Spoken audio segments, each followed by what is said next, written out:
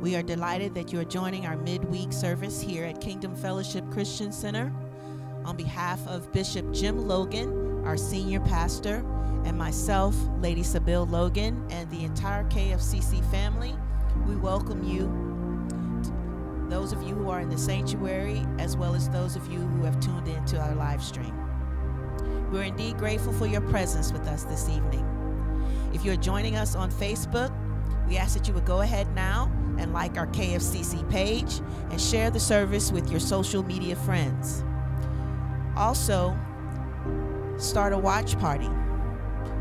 By doing this, you help us to spread the gospel of Jesus Christ all over the world. Also, if you're interested in viewing any of our previously recorded services, whether on Sunday morning or Wednesday evening, replays can be seen on the KFCC.Charlotte Facebook page, or you may go over to YouTube and search for Bishop Jim Logan's channel. Remember, while you're there, please like and subscribe. Thank you. We appreciate your support. Tonight, we will continue our study in the book of James, part 16. If this is your first time with us, we hope that you will be blessed by the word of God. For those of you who have joined the live stream, you can go ahead now and grab your pen and pad for another night of transforming study in the book of James. We hope and pray that you've had a blessed and prosperous week. Let us pray. Eternal God, our Father, we thank you for yet another day, a day that you have made, a day that we will rejoice and be glad in it.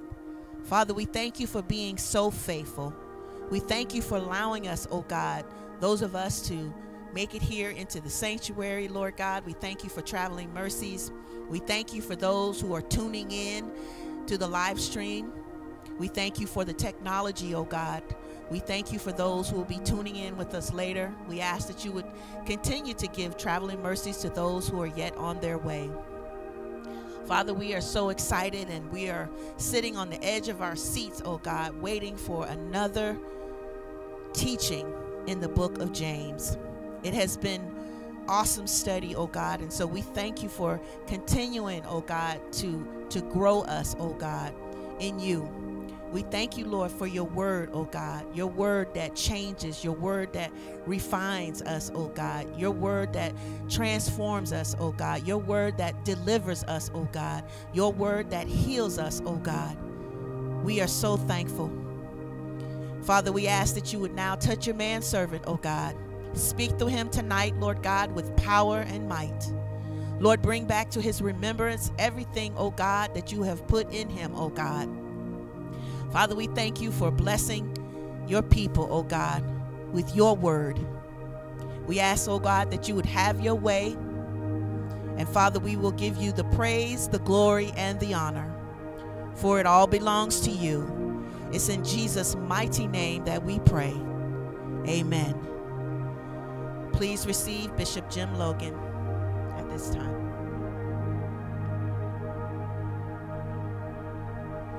Well, good evening, everyone, and welcome to another edition of our Wednesday night Bible study. We are continuing our study in the book of James. If you were watching this by delayed telecast, it may say part 15, but this is actually part 16, and we apologize for that mislabeling. As I begin tonight, let me just simply issue a blanket thank you for all of the birthday wishes that I received on social media, for all of social media, LinkedIn, Facebook, Instagram. I am so thankful. There were really far too many for me to respond to individually. So I did my best to respond to as many of them as I could. Please know that I don't take it lightly. Whatever you did, whatever you said, whatever you gave, I appreciate it. I don't do it for that. But just like anything else in life, it's always good to hear people appreciate you. So thank you, thank you, thank you. Well, enough of that mushy stuff. Let's go to the Word of God. Amen. Y'all know I love you dearly, and my love is not based upon what you do or don't do. I love you anyhow. Amen. Praise the Lord. Amen. Amen. So God, we thank you for those individuals who wished me happy birthday, who did certain things. Lord, you said in your word that if you give a prophet even a cup of water, you shall surely not lose your reward. Another verse said you'll share in a prophet's reward. So I thank you, oh God, and I speak double blessing on every individual that did not think it robbery to open their mouth and say happy birthday, or who gave something, spent time, whatever it was. Lord, we thank you. We bless you. Amen and amen. All right. Bless God. Okay. Y'all getting tired of the book of James? Would you say if you were? Amen. Amen. This is the last chapter in the book of James, so we're really progressing quite a way through it. We're going to try our best to get through the first 6 verses tonight, if at all possible. The title and the topic for tonight is a question. Do you have an oppressor's heart? Do you have an oppressor's heart? So let's take a look at the text. James chapter 5, verses 1 through 6. James chapter 5, verses 1 through 6. Come now, you rich, weep and howl for your miseries which are coming upon you. Your riches have rotted, your garments have become moth-eaten. Your gold and your silver have rusted, and their rust will be a witness against you and will consume your flesh like fire. It's in the last days that you have stored up your treasure. Behold, the pay of the laborers who mowed your fields, and which has been withheld by you, cries out against you. The outcry of those who did the harvesting has reached the ears of the Lord of Sabaoth. You have lived luxuriously on the earth and led a life of wanton pleasure. You have fattened your hearts in a day of slaughter. In verse 6, you have condemned and put to death the righteous man. He does not resist you. Now, in these first 6 verses, James again tells the rich in his congregation, as well as the rich Jewish oppressors who might be listening. His first 2 words are, come now. And as he has done before, he is telling them, listen up. He is saying to them, heed my words. He did the same thing, if you'll remember, in chapter 1 in verses 9 through 11. He also did the same thing in that chapter in verse 19. He wants you to be sure not to miss what he wants to say at this point. And in that way, James sort of picks up what the prophets of old did, Isaiah, Jeremiah, and several of the other prophets, where when they wanted to get the people's attention, they would say something like, come now. But in essence, they were saying, listen, heed, pay attention, open your ears. The point of it is that James is writing something. James is speaking something at this point that is imperative. So imperative, in fact, that James wants his readers to know, if you miss this, If you choose not to listen to this, trouble will not only knock on your door, it will barge in upon you. Now, what is it that he's trying to say? Particularly in these first 6 verses, as he starts, and if you have the New American Standard Bible, you know that section has the heading misuse of riches.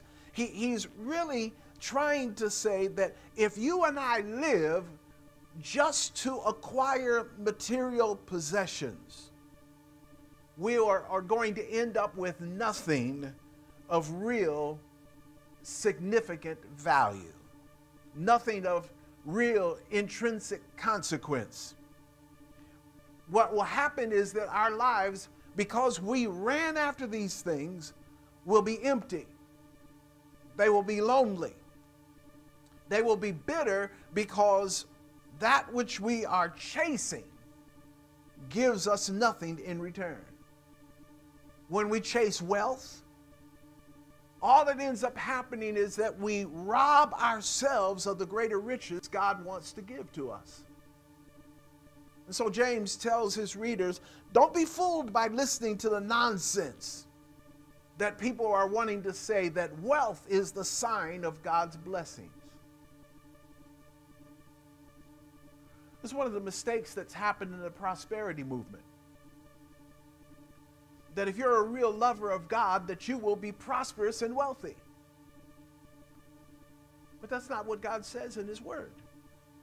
So James scolds the people in his community, the people of wealth in his community, who had received their wealth from the people who worked for them, who were the equivalent of indentured servants. They were the equivalent of slaves almost. They were sharecroppers. Now, if you know your European history in the Middle Ages, this was something called feudalism. Feudalism.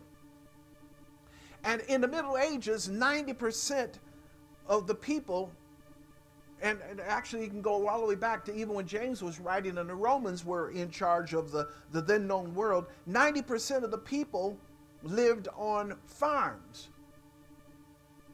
They were workers, they were serfs, they were sharecroppers. Less than 10% lived in cities. Now contrast that with today, where today better than 80% of the world's population lives in cities, and less than 20% live on farms. These people, they ran the farms. They worked the fields, not for themselves, but for the owners of the farms and the owners of the fields. They did all the work. And after doing all the work, normally what would happen is that they would be cheated by the owners by not getting paid. And the owners rationalized that this was okay. Check this out. Because everybody did it. How often have we heard that as an excuse for people's behavior? Well, everybody else does it. Why shouldn't I do it? Everybody's living together without the benefit of marriage. Everybody's having sex before marriage. Everybody is doing this. Everybody is doing that. You know how much sense that makes. They were craving, or I should say not craving, but caving into the worldly pressure of financial success over everything else. James condemns the oppressing of the poor, for which a strong reckoning of God was awaiting them. Remember, both the poor and the oppressors were part of the congregation to whom James was writing. Just because you didn't have any money didn't make you a second-class member.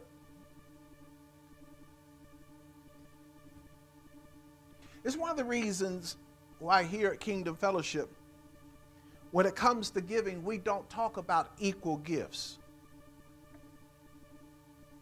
Instead, we talk about equal sacrifice. Do you all know the difference between an equal gift and an equal sacrifice? An equal gift would be if everyone gave $20 a piece. That's an equal gift. But an equal sacrifice is that for one, let's get real crazy. For one, $500 on a Sunday might be a sacrifice. But for somebody else, $1 might be a sacrifice. It's not equal gifts. It's equal sacrifice. God does not give you a greater reward because of the size of your offering. In fact, I'll be honest about this. I've known preachers over the years who were intimidated by members of their congregation to the point that they wouldn't say certain things in their sermons. Because if I say something that MIT Marone doesn't like, she's going to stop giving. And you know she accounts for a big portion of our giving.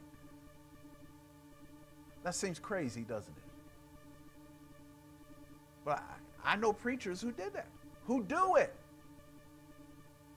Gotta be careful not to make this family upset. They're some of our biggest givers.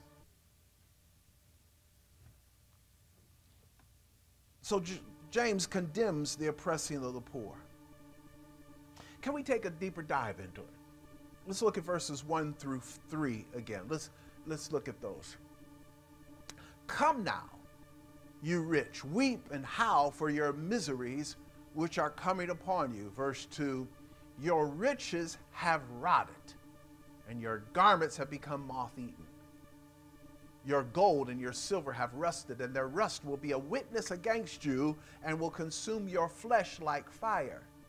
It is in the last days that you have stored up your treasure. James wants us to know that if it's possessions, material possessions that we treasure,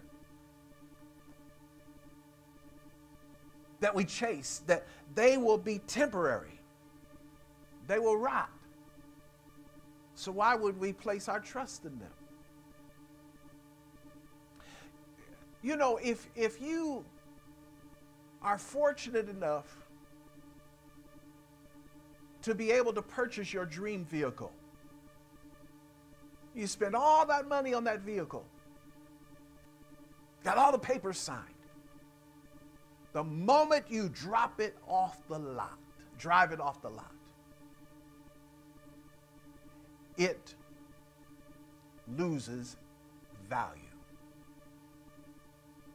Now, in an age where they really want to sell vehicles, they've begun to change this a little bit, but it used to be that even if you drove the car around the block and brought it back and said, you know, I decided I didn't want it any longer, you couldn't get your money back. Because material things depreciate. What's the one thing that generally does not depreciate? Land. Land generally does not depreciate. And a lot of families have given away their land and not held on to it. Even if those things we think are important, what we generally find out is that they usually are not. People who place their trust in wealth or in accomplishments or in education or, for that matter, in themselves, they're headed for trouble. Why? Because it takes them away from God, just as surely as chasing the devil does. Both of them lead to the same end. And that end is separation from God. Both while you're here on earth and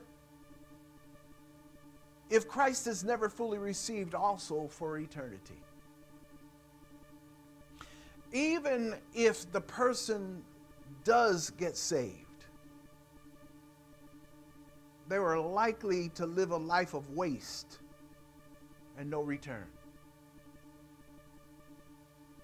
And it will be the evidence to convict us of our sin and leave us earthly and the danger of being eternally dejected, without hope, without meaning. So he starts off with the two words, come now. It's an exhortation. It's a wail. In modern vernacular, we say, pay attention. Listen up. It includes weeping.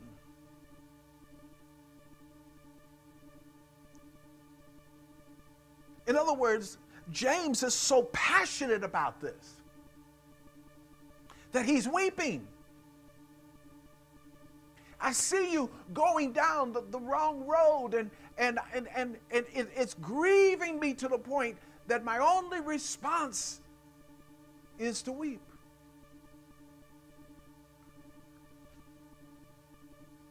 Do you remember the times that you've had to have conversations with people, pleading with them, and you're weeping because you're so emotionally attached, and you know you're dealing with issues of life and death? The situation is just that severe.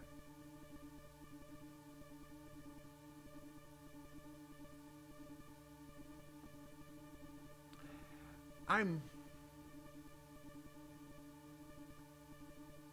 experiencing something now that I think folks with grown children, or at least I hope they have the opportunity to experience if they've not, and that's having a different kind of conversation with your children than you had when they were kids growing up. Conversations with them about things that you talked about.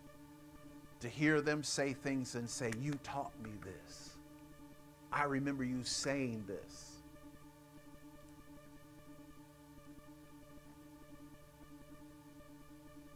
Just this afternoon, I was having a conversation with James. James was telling me, I can remember where you taught us not to ever try to be like somebody else, but to be who God made us to be. And it gave me the opportunity to say to him, well, you know what? I never told you why that was so important to me. We want them to listen. If it doesn't seem like it matters to us, they're not going to listen. And let me tell you also, sometimes it may seem like they're not listening. But when they see the passion with which you bring it, oh, they hear you. They may pretend they don't hear you, but they hear you. They hear you. So he says in that first verse, come now, you rich. You rich. You rich. He's speaking to a particular social class. He's speaking to the aristocracy. Now, I want you to understand that he's not condemning wealth, just like wealth is not condemned in other places in the Bible. I know you've heard people misquote Proverbs that says that, that the love of money is the root of all evil. Well, the more proper translation is the love of money is a root of all evil. Wealth in and of itself is not condemned. Wealth can either be a blessing from God, particularly if we use it as a tool and not as a devotion. When you think about having money, why do you want to have money? Do you want to have money only so you can purchase your dream possession? So that you can go on your dream vacation? Or do you want to have money so that you can be a blessing to the kingdom of God? Help advance the kingdom of God. Here's the interesting thing, that wealthy believers who give away their money, when they give away their money, the principle of seed time and harvest kicks in. The more they give away, the more it keeps coming back to them. Because the Word of God says that as long as the earth endures, there will be seed time and harvest. Are you here? Proverbs 10:22 says this. It is the blessing of the Lord that makes rich, and he adds no sorrow to it. Wasn't that the verse, Lady Sibyl, you were asking me about a few days ago, maybe now weeks ago? It's the blessing of the Lord that makes rich. I cannot have two dimes to rub together, but the blessing of the Lord makes me rich. And he adds no sorrow to it. So the condemnation that James is pointing to is the abuse of money to oppress the poor. Now that's a matter of the heart. That really is. Because our bank accounts demonstrate where we place our loyalty, our commitment, and our interests. Yep, it does. You know some of the money management programs that we have, that if you itemize where you spend money, you can pull up a pie chart, and my God, last month 55% of what I spent went on pizza. You can track it that way.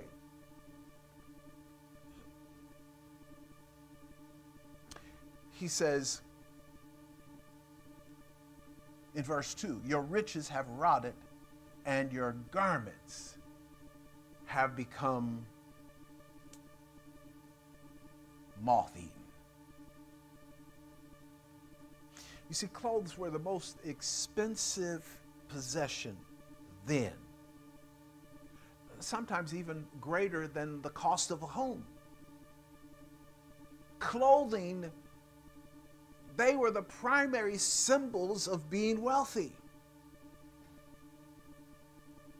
The serfs, the sharecroppers, all they generally had was one homemade garment that was made out of something more like burlap, while the rich had fine cotton and silk.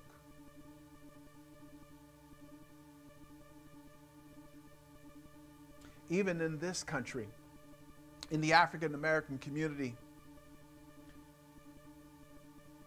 particularly in the Depression era and coming out of slavery into Jim Crow and things of that nature, we had churches that were silk stocking churches. If a woman couldn't afford to purchase silk stockings, they couldn't be a member of that church. Some churches, every woman was expected to have a fur.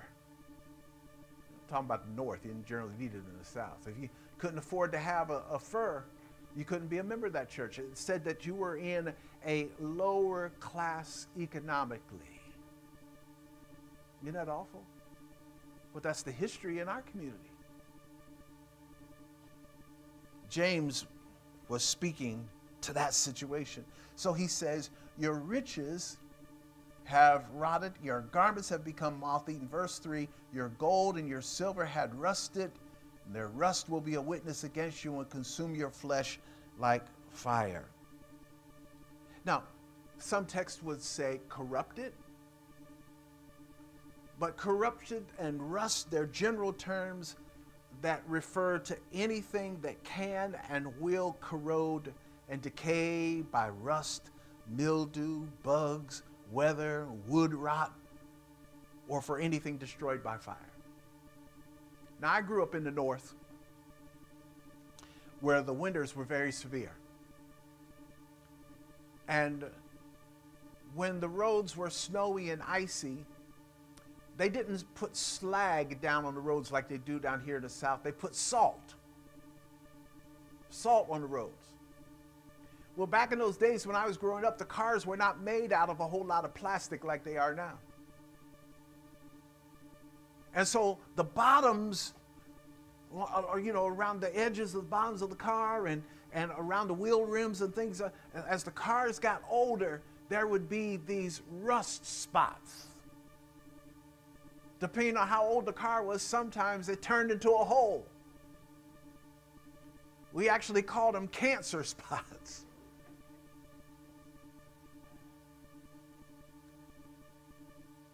You grew up in New York, right? Angela, did you grow up north in Jersey? So both of you are familiar with that. Don't tell you, I'm telling the truth. As a matter of fact, some cars, depending on how rusty they were, we said, oh, they're from Cleveland or they're from Buffalo. Because they were up right on the Lake Erie. That's where they had the most severe snowstorms. The point is that everything corrodes. Everything's corrupted over the course of time. The fine clothing, they will be moth-eaten if you're not careful. I also grew up in that area when you stored away clothing, what did you put with them? Mothballs. I can remember we went to church camp in the summer, and camp meeting lasted a week. My grandparents had their own cottage. And at the end of the week, they would pack everything up in the cottage. They'd put it in these barrels, and they'd seal the barrels shut. And they'd pack up all the blankets and all the sheets and all the pillows and everything. And then every layer, they'd put a layer of mothballs and pack another layer, a layer of mothballs, pack. Oh, my God. Because the rest of the year, 51 weeks, well, we go for 2 weeks, 50 weeks, that house would be closed up. And small animals would get in, field mice would get in, moths would get in, and snakes would get in, and the mothballs would keep them out. I can remember as a kid, I used to hate that smell of mothballs. It seemed like nothing I did could get the smell of mothballs off of me. Anybody know what I'm talking about? But had you not done the mothballs, your garments would have been moth-eaten. Or the rodents would have gotten into it. People that are devoted to wealth show just how selfish they are. Their motives are selfish. And it's that selfishness that God will judge. So the Christian and the Jewish aristocrats who were oppressing the poor, interesting enough, they all ended up being killed by the Romans. So the judgment came for them personally and totally. So here you were up here with the aristocracy, but when the revolt in 66 AD came, all y'all got killed. Your riches didn't save you. It didn't cover you. It didn't protect you. When you seek wealth instead of God, you're robbing yourself of the precious opportunities and the substance of Himself and the immeasurable blessings that He desires to give in exchange for a little bit of earthly lust. But don't worry. We have a God who loves us, who provides for us. He fulfills us with Himself beyond our expectancy. We have a God who meets our needs. He is Jehovah Jireh. We can trust in Him. So we don't need to worry about things. And it's hard not to worry. We all know the verse of Scripture, be not anxious for anything, but in everything with prayer and supplication, let your requests be made unto God. We know that verse backwards and forwards. And yet we're flesh and blood. We're prone to anxiety. We're prone to worry. But God loves us. God will care for us. Let's look at verse 4. Verse 4, behold the pay of the laborers who mowed your fields, and which has been withheld by you, cries out against you. And the outcry of those who did the harvesting has reached the ears of the Lord of Sabaoth. Here's what James wants his readers to know. You may have ignored their cries, but God hears them.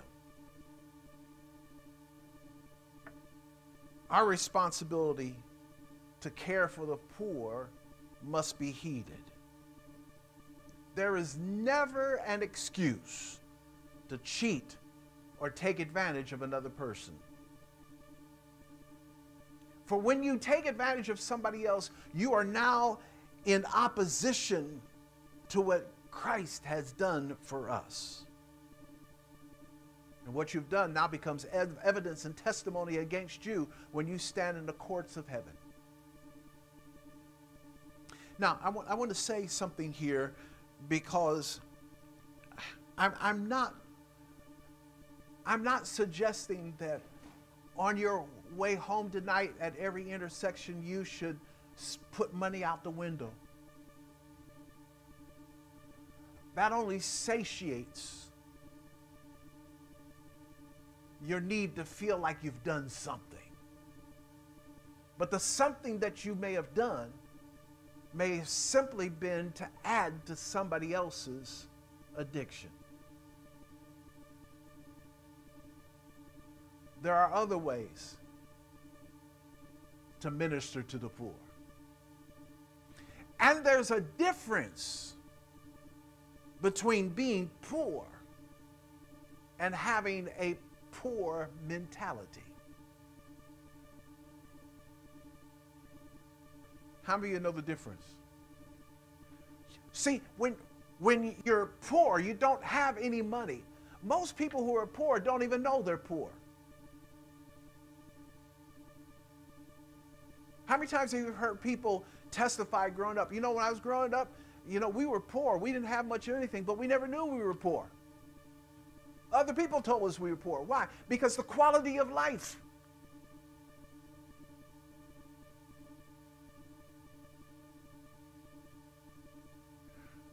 One of the things that I want us to do as a ministry, and I've said this before, is to stop investing only in ourselves. That's one of the reasons why we're investing in international ministry. That's not the only place to do it. God will open up opportunities for doing the same thing in different types of ways here at home. But the pressing need for us, where God had opened the door, was there in Monrovia in Liberia. God will open other doors. And here's the thing for you to understand is, as we walk through those doors, God will then bless us with even more so that we can be an even greater blessing. You know what my heart's desire is? My heart's desire is, at the very minimal, for every dollar we spend on ourselves, to spend an equal dollar on somebody else.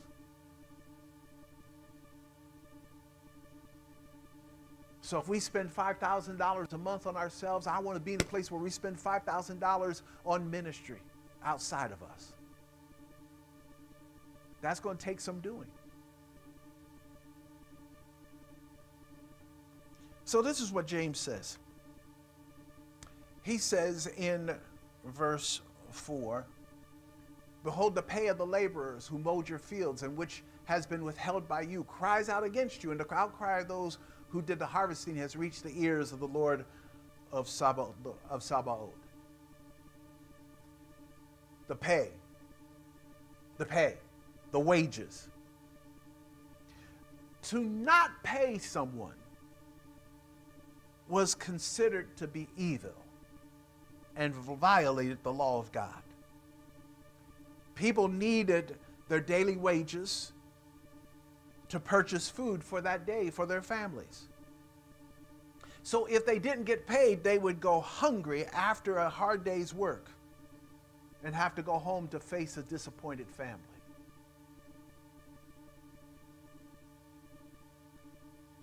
He says, you withheld it. What's implied here is fraud. Because they worked a hard day's labor for you, and they were expecting to get paid something by you, but instead you withheld it. Interestingly enough, the earnings of the poor were a small fraction of that of the owners. Even what the workers were paid, it was not sufficient to provide care for themselves and their families. You know, we're complaining right now about the rising rate of inflation. The dollar doesn't go as far now as it did several weeks ago. Definitely as far now as it did a year ago. The average price of gasoline in our area, regular, $4.50. Premium, might as well say $5. Groceries are more expensive. You're paying more money for less groceries. We're complaining about all that. But at least we still have the ability to put food on our tables. They were getting paid, but what they were getting paid was not enough to feed them and their families. And then sometimes they were not even allowed to go back in the field to glean in the field, which was, if you go into the old Levitical law, that was one of the laws, that you're supposed to leave something in the field for those who are poor that can go and glean. Remember, Ruth was in the field gleaning.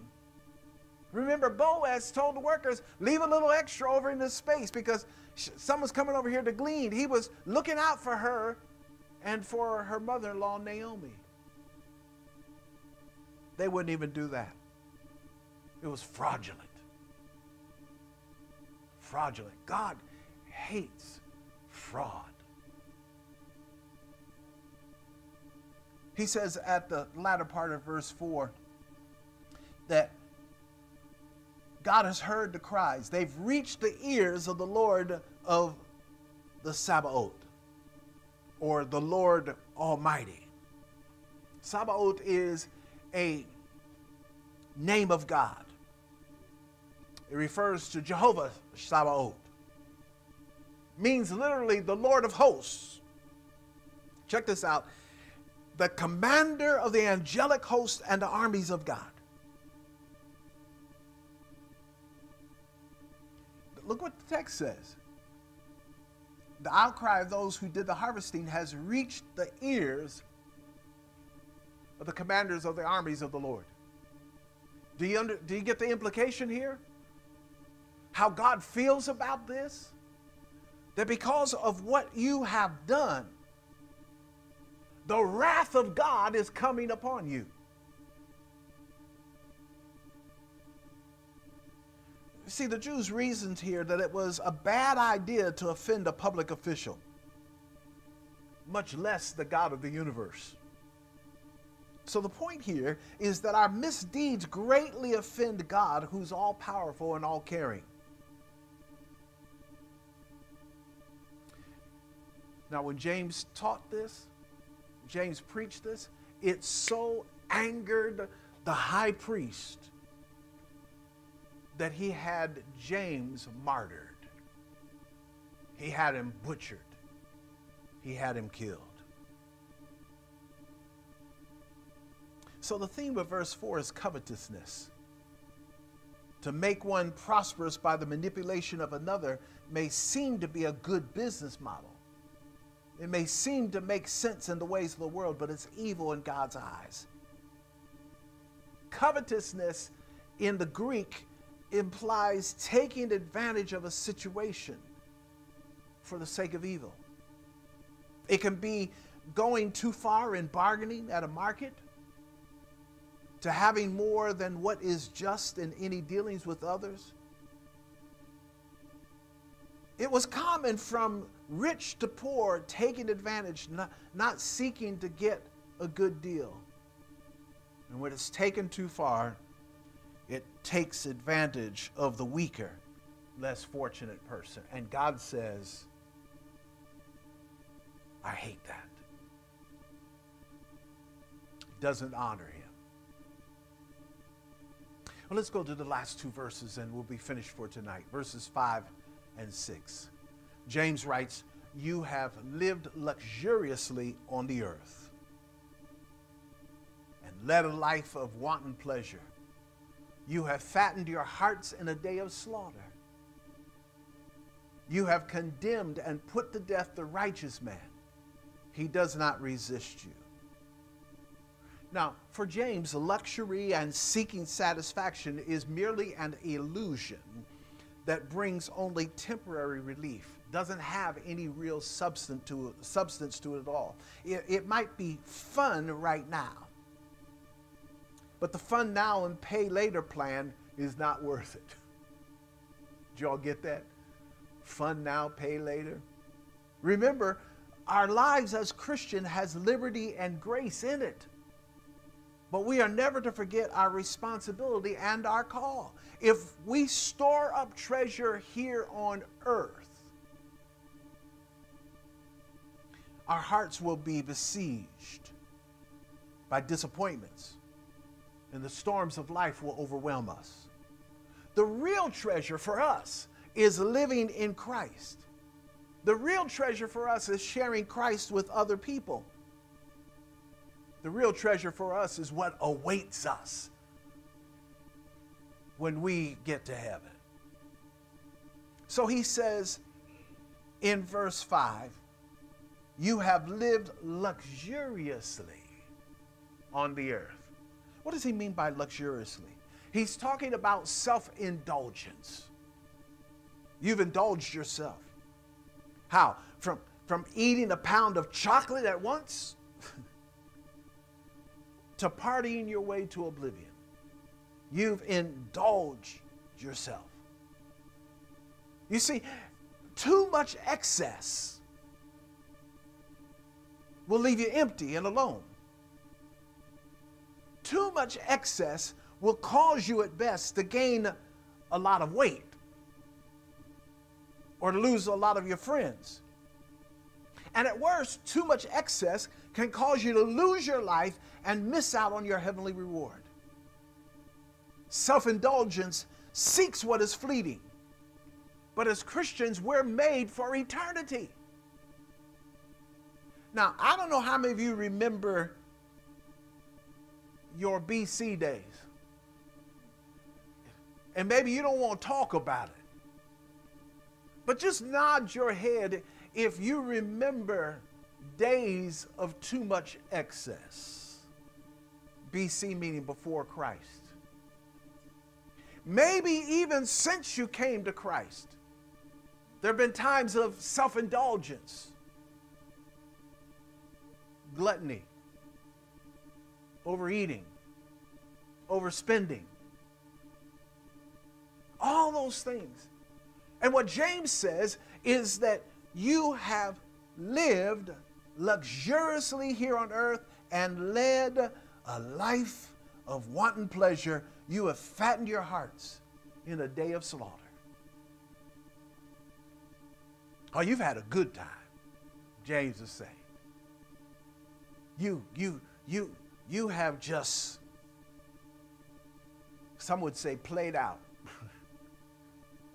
He said, you fattened your hearts. What he means here, the image here is animals being slaughtered. Now, the interesting thing is the animals being slaughtered, he's referring to the rich. In this verse, the rich are the animals who are not aware and don't care.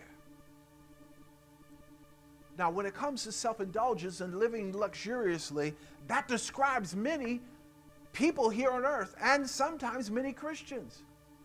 We don't even recognize what we're doing. And in many instances, don't care. We want what we want when we want. Sometimes we don't care who we have to hurt to get it or who we have to hurt to keep it. Are we doing this to ourselves? You see, our desires that are contrary to God's calls and precepts that's what's going to lead us to destruction. It's not necessarily because God is there waiting with an axe. He's not doing that. God is there waiting for us with arms wide open, loving us. And when we ignore him, when we ignore his call to us, we destroy ourselves. And we're left without an excuse because he warned us that it would happen. A God who doesn't warn is a God who doesn't love. And God loves us, so he warns us. He says, day of slaughter, day of slaughter. You have fattened your hearts in a day of slaughter. Now, what he's talking about here, he's not talking about a mass murder type of scene or mass slaughter. What he's talking about here is a feast of eating meat that occurred after the sheep shearing season or harvest was done. That people would have this fresh supply of meat and they would gorge themselves eating this. Now, what James recognizes is that this was a rare treat for the average person, but it's something the rich did every day. They were like the Romans. It said, if you read Roman history, that the Romans would recline on these pillows, these couches, and they would eat, and they would eat, and they would eat, and they would eat, and they would get up and go purge so they could come back and eat some more.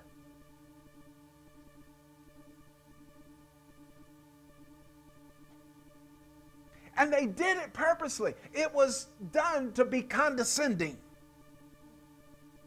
They wanted to demonstrate to the people who couldn't do it, you don't have anything compared. Look, I can eat all I want. I can throw this away. I got dogs sitting over here. I got a pork chop that I just ate a lamb chop, a lamb leg. Got to give bigger image. A leg of lamb. Y'all seen legs of lamb. And I only took one bite out of it. But who cares? I'll throw it over there to the dogs. They didn't care. The only time the poor got to eat meat was at public feast days and festivals. They didn't have it every day.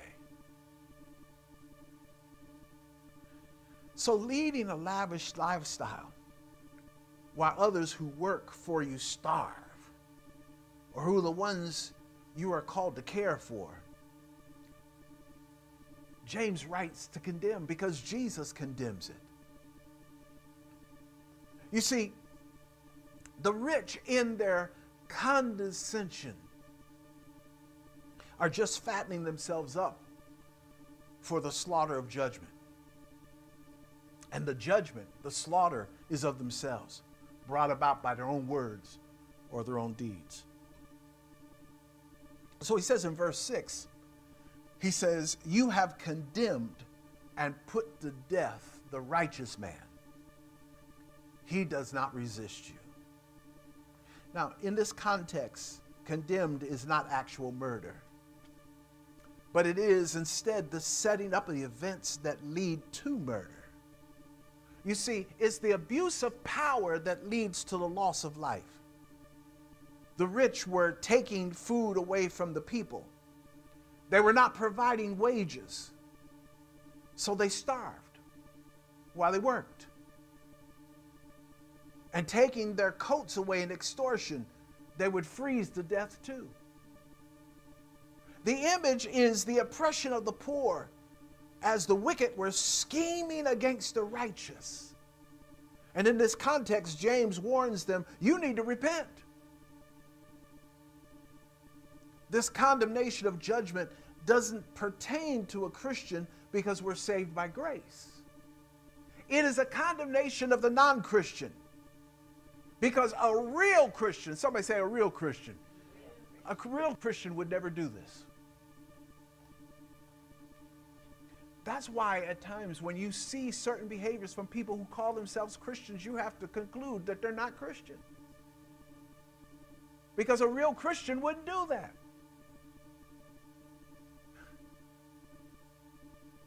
You'd have to conclude their problem is they're not saved. Because if they were truly saved, they would not exhibit this type of behavior. See, the audience for what James was writing was the aristocratic Jews and pretenders who said they were Christians. But in their fruit, they showed that they were not. The world says, what? That's what Jesus says. That's true. And the world says that a picture is worth 1,000 words. Listen to what I say, but look more at what I do. Correct? James is not saying that wealth is wrong. He's just denouncing wealth when it gets in the way of our relationship to God and our call from God, when we use it to bring harm to other people. Remember that whenever we draw near to the world, God invariably is pushed back. It is a twofold warning. First of all, we're not to oppress the poor and the needy. There is never a reason or a call to do that. Instead, we are to provide help, to educate, to motivate. And second of all, the second part of the warning is that by seeking wealth, we are the oppressors ourselves, who are seeking what only God is able to fulfill. We sometimes have to remind ourselves when we go past the billboard that shows you how large the lottery has grown. How many people are playing the lottery every day just in hope upon hope that they'll win it, when the God that we serve is able to provide us so much more. But Bishop, do you know what I could do with $200 and some billion? Sure. But it's temporary. It doesn't endure. The question is, do we listen up to what God is saying to us? Do we ask ourselves, and even God himself, what does God want from me? Because if we don't, our focus in our living is going to be skewed. We're going to focus instead on what the world wants from us. And in doing so, we'll miss out on the things that are much greater worth. For those of us whose pursuit is wealth, it'll become a weed that chokes off the soul from God and from others. One of the hardest things to do is to be a Christian with worldly wealth, because it most always leads to worldly interests that lead to worldly activities. I had a friend several years ago. He and his wife, they owned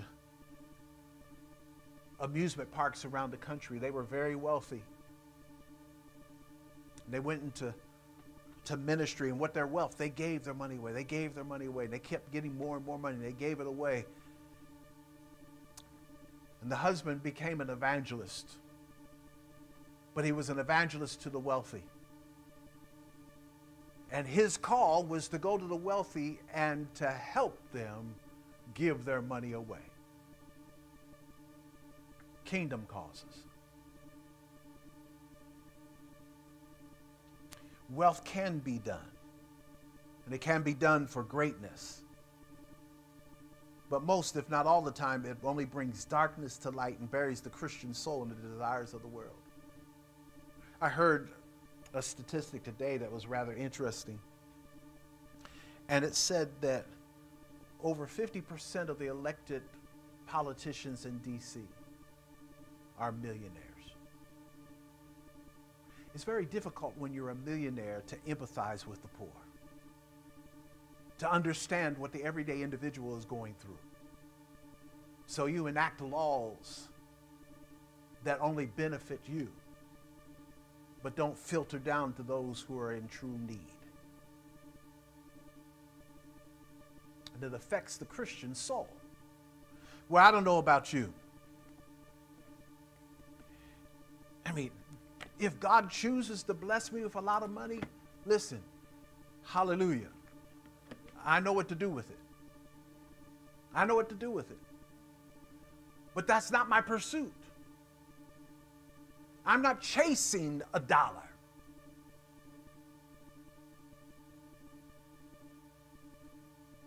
There's a whole lot of things I might do differently if I were chasing a dollar. No, let me back up. There's a whole lot of things I would do differently if I were chasing a dollar.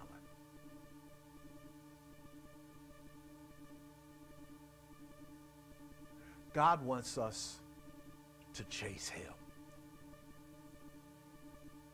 I don't remember the author's name, but I don't know, Lady Sybil, if you remember it, but the author that wrote the book God Chasers, what's his name? Yes, Tenney. That's where we're supposed to be, chasing after God. If you chase after God, I can guarantee you something. You'll have what you need. And not only will you have what you need, but if God is not a man that he should lie, or the Son of Man that he should go back on his word, then God also told us, delight yourself also in the Lord, and he will give you the desires of your heart. He said, seek ye first the kingdom of God and his righteousness, and all these things, what things? The things he said you have need of shall be added unto you. The promise of God is to supply every one of our needs. How many of you have everything you need? You may not necessarily have everything you want. Do you have a roof over your head? Do you have clothing on your backs? Do you have food to eat? You may not be eating the food you want to eat. You might not be living where you want to live. You may not be driving what you want to drive. You may not be working where you want to work. You may not be making the money that you need to make. But God said he would supply all of your needs. The good news is as you chase him, he's going to allow you to have some of your desires too. Amen. He knows better than to give you every one of your desires, because some of your desires are not based upon your relationship with God.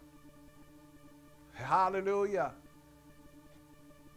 If I actually believed that God would give me every desire that I had, then every time there was a lottery, I would have won it and never bought a ticket. The Publishers Clearinghouse sweepstakes would always be in my box. I would have won it. Ed McMahon, when he was alive, he'd be visiting my house every time. God doesn't operate that way. But what God has to offer is so much better and so much greater and so much beyond all of that. If we would just seek it. Well, you might be listening to this Bible study tonight and saying, well, you know, I don't fit into that category. I'm not oppressing the poor. But the question that we began with tonight, the question of this study, remember it began with a question. And that was, do you have an oppressor's heart? I may not be actually doing it, but where's your heart?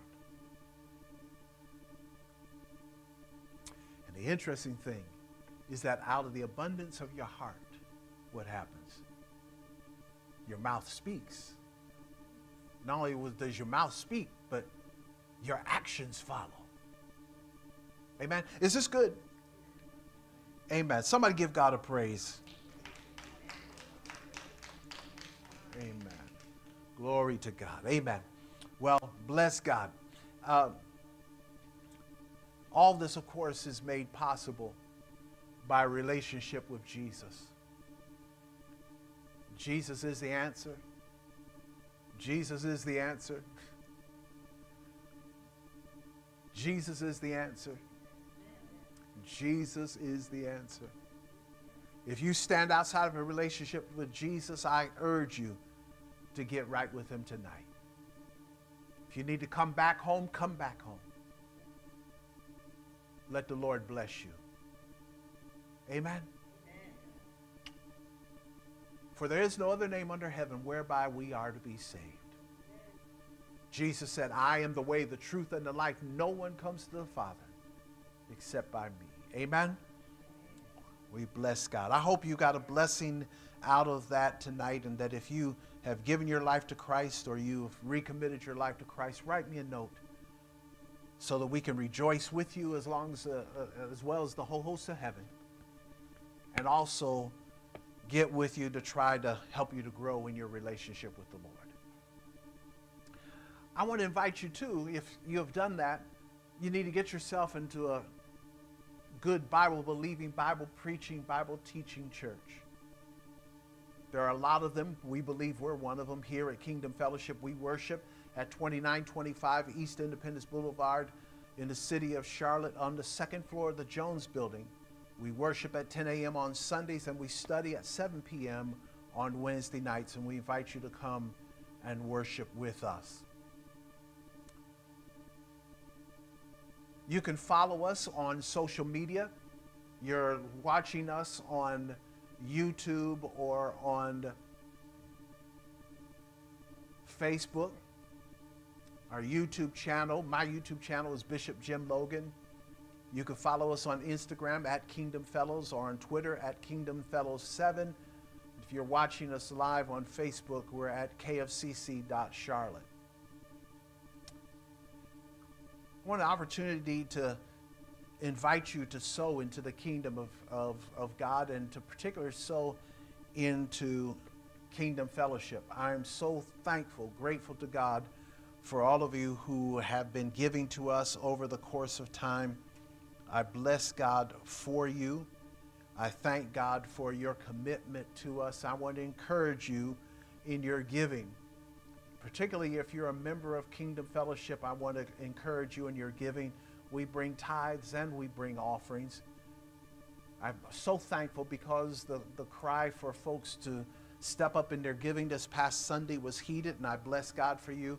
I want to encourage you to not grow weary in doing, because we still need you to do that every week. I'm just tired of what a lot of churches go through, that there's certain times of the year when the offerings decrease. And summertime is one of those times. God doesn't go on a vacation. We ought not to go on vacation, not with our giving.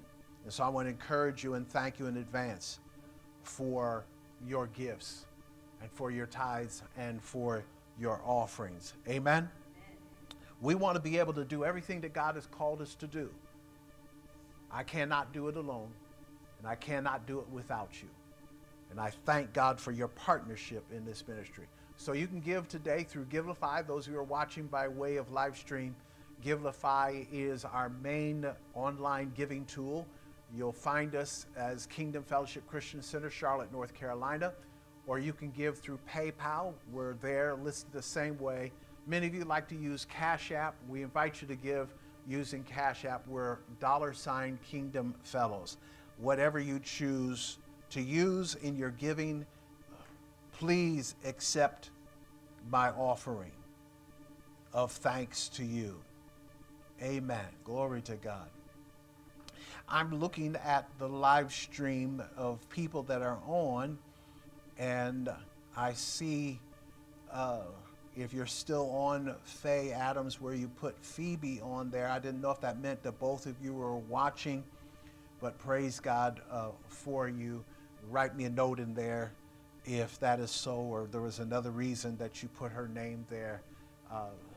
I would greatly appreciate that before we go off the air. Amen? Amen. I want to pray with you. We're going to pray together. Those who are in the room, if you would stand together, we're going to pray. Those who are watching, if you have a prayer request, if you'll very quickly put that prayer request in the comment field. There's about a 40 second delay here. So quickly do that. And as those requests come, if I miss it, our live stream is being monitored, and it will be brought to me so I can be in prayer for you. And listen, prayer works.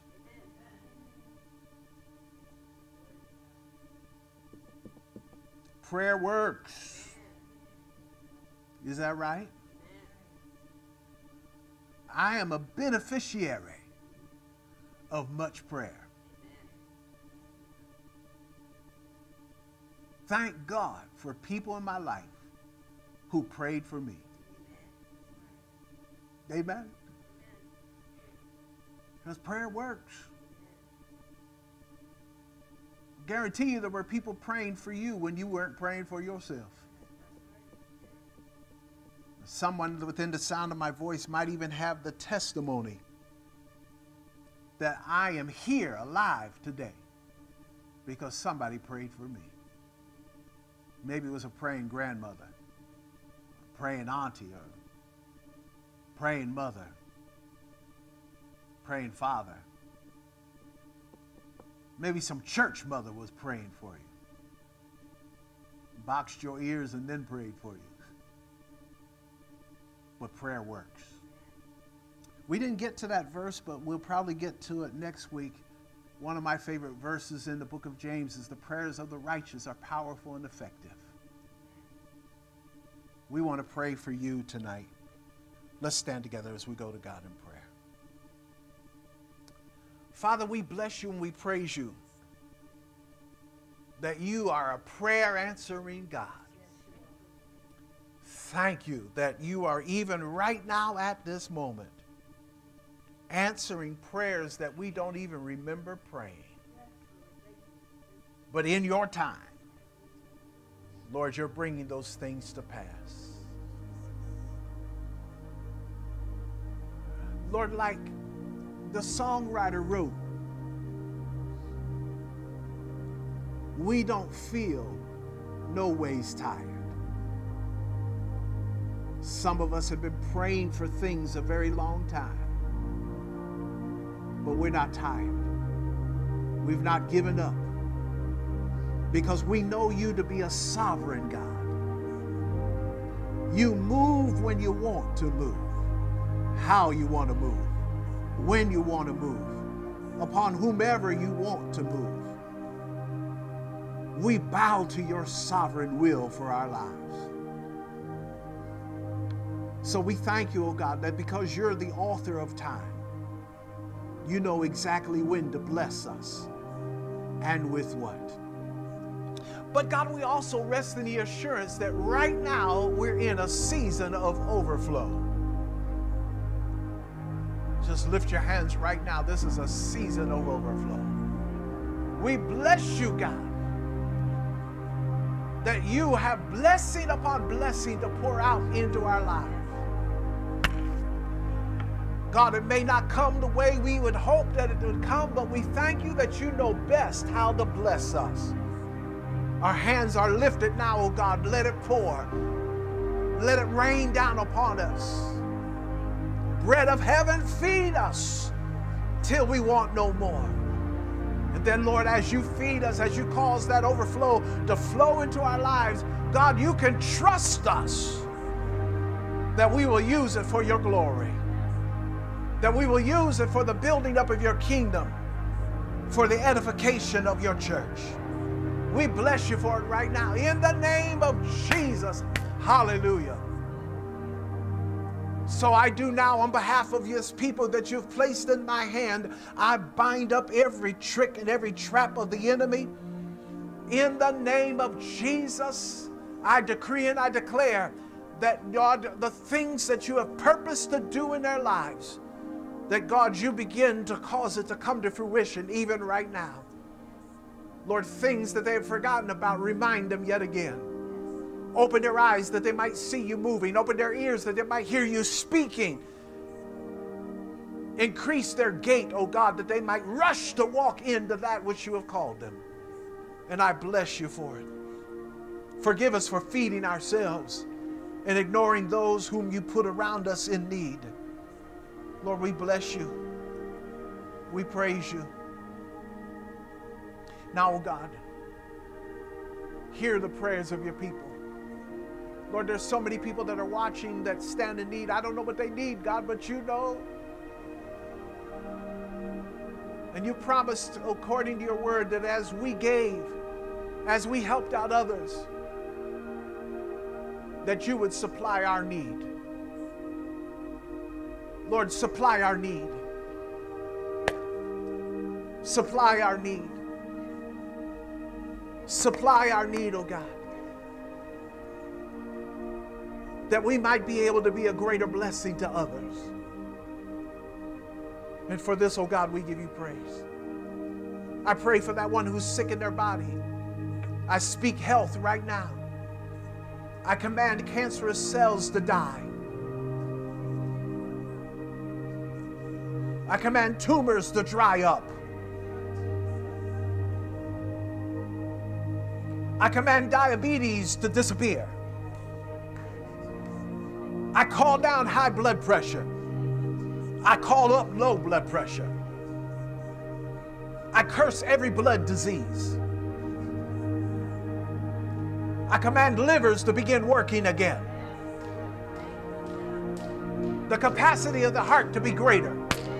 In the name of Jesus. I come against any type of brain fog, any type of depression, any depressive spirit. In the name of Jesus, I command minds to be clear. I come against cataracts and glaucoma. I command eyes to be open and to be bright, blindness to disappear now in the name of Jesus. I speak the muscles and sinews. Hey God, hey God, hey God. Let that ankle be healed. Let that hip be healed. I speak to that knee in the name of Jesus. Hallelujah. Glory to the Lamb of God. We decree it to be so in the mighty name of Jesus. And we give you thanks and praise. Hey God, glory to your name, Jesus. We bless you. We bless you. We bless you. I speak to everyone that's within the sound of my voice, whether they be in the room or they be watching by way of live stream. I speak the blessings of God into their lives right now. Lord, I ask you to bless them now from the crown of their head to the soles of their feet. May their bread basket be blessed. May their homes be blessed. May their jobs be blessed.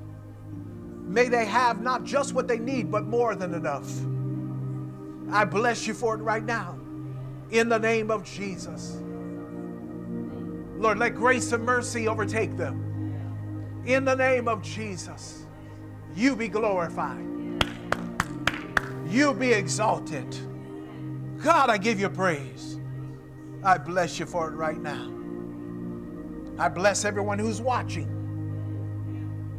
Hallelujah, wherever they be. Lord, in Liberia, bless them. In the UAE, bless them. In Uganda, bless them.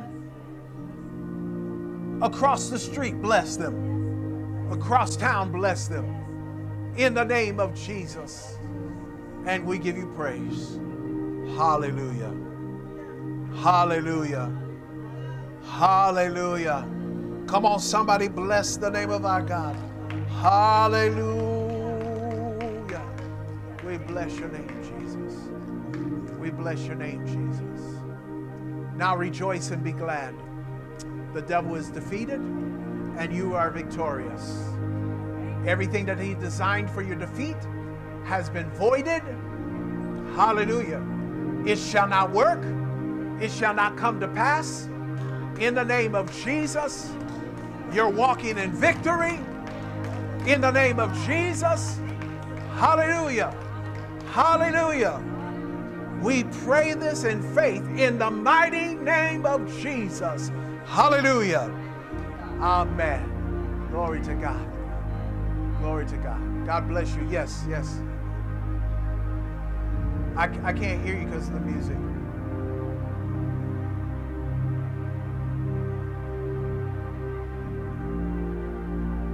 Give her the mic because I can't hear.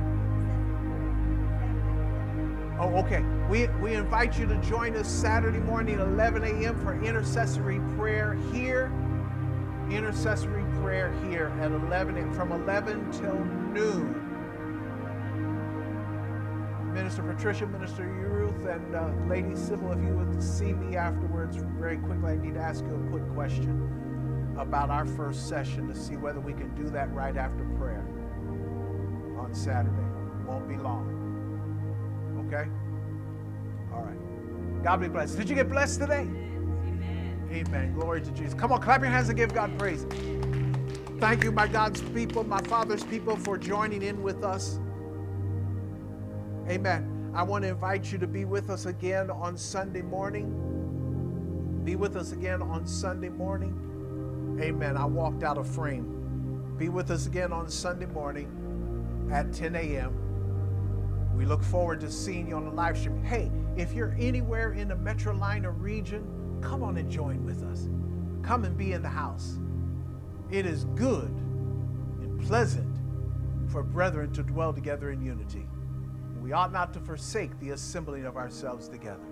Let's look for a good time in the Lord. And we bless God for you. Amen. God bless you and good night.